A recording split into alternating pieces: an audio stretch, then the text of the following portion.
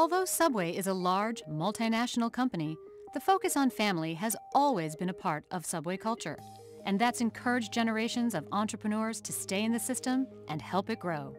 We have a lot of franchise owners who've been in Subway 10, 15, 20, 25 years, 30 years, and before you know it, these people start having kids. And now we have a lot of second generation people in Subway, and it's really a big force. These folks are tremendous. They really know the business well, they enjoy the business, they've got lots of experience, and they're setting goals of their own. We'll meet 4 families with second-generation members involved in their franchises. They're just a sampling of the thousands of families in the Subway system. My father was a barber in Brookfield, Connecticut, about an hour away from Milford, where Subway started. And he was cutting the hair of a gentleman who sold franchises for Subway. And shortly thereafter, he went to Milford, met with Fred DeLuca, and purchased a store. I joined in 1981. There were, at that point, 11 stores in Central Florida. And I've been doing that ever since. Our parents were the first ones who entered the Subway system, and we naturally got to the Subway system because of that. If you really look at the minorities who make it to the United States or any of the countries in Europe, the easiest thing for minorities to do is to go get a franchise. Subway offered opportunities for minorities where they can come in and make a decent living, support their children, and continue on with that. I was born and raised in Iran. I'm a first-generation immigrant. I came to the United States to go to college. Started in the company in 1981 when there were only 154 stores. I'm a franchisee. I have 3 stores. I just got my first store back in December, and then my second in February, and then my third in June. And I do local store marketing and graphic design work in South Carolina for the franchisees. I really didn't think they'll ever get involved in the business. It was one of these things that you, as a parent, you think if you push them towards it, they would rebel. So I never ever suggested, I never talked about it. So that's how I ended up with having, being a boss one day, and next day I have 2 bosses. That's not true at all.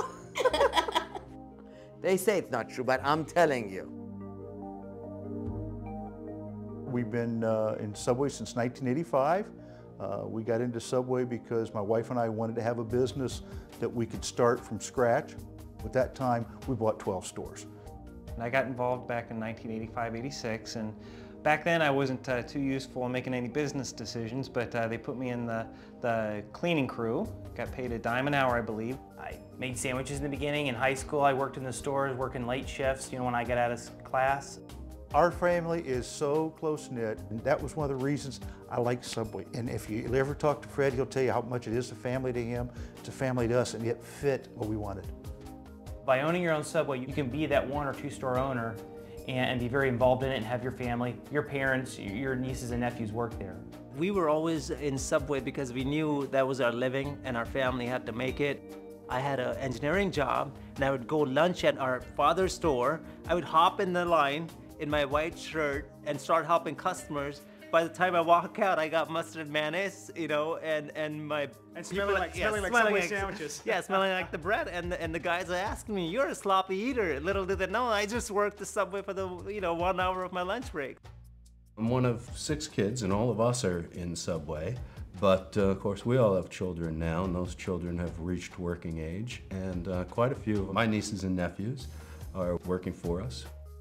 It's a great system to work for because there's not a lot of pretense that you're working in a big company where the political scene is what matters. And we found that if you work hard, you follow the rules, you learn from each other, you can go a long ways.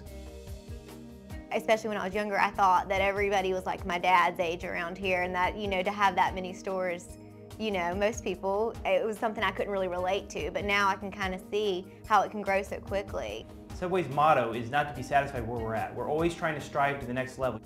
And that's what it gets me energized, is because I want to keep pushing forward. I want to be the best of what we are going to be, and not today, but in the future. I'd like to see more families come into the system and have the same opportunity that we had to start with 1 store and grow from there to where they want to grow to, and develop a business that they can pass along to their sons and daughters, and then third generation as well.